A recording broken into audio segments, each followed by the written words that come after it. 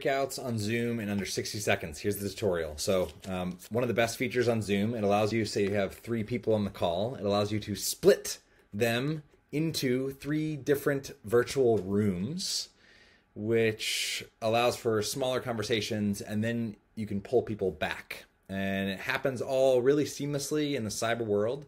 So what you want to do is go down and find the Breakout Rooms option. If you can't see it, it might be in the More tab. But you click Breakouts.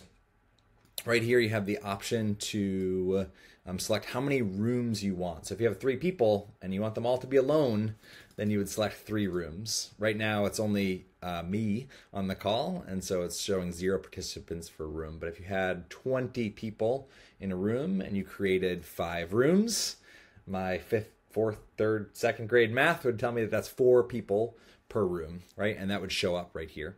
You can automatically assign people or manually assign people, which I would not do this with large groups. Automatically, it just auto-magically separates you out.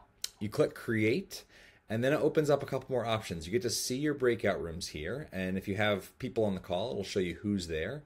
And then over here, this is a hidden lovely option, is there's a whole bunch of other options. This one in particular, I would recommend checking. Move all participants into breakout rooms automatically, which means they don't have to accept. So when you click this button, open all rooms, it just automatically pushes people into those rooms. And then if you want to allow people to return to the session, you can check this box if they're in their small breakout and they want to come back.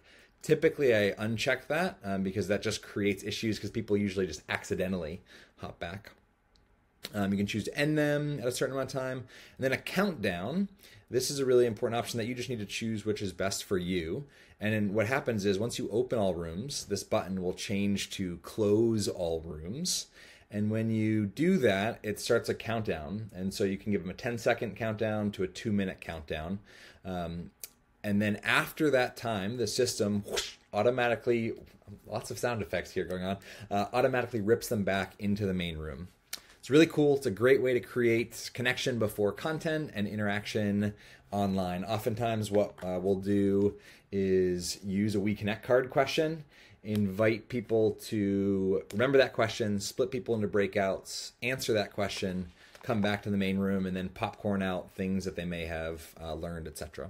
Depending on the group, there's a whole bunch of ways you can use it. Hope this was useful. Have an awesome day.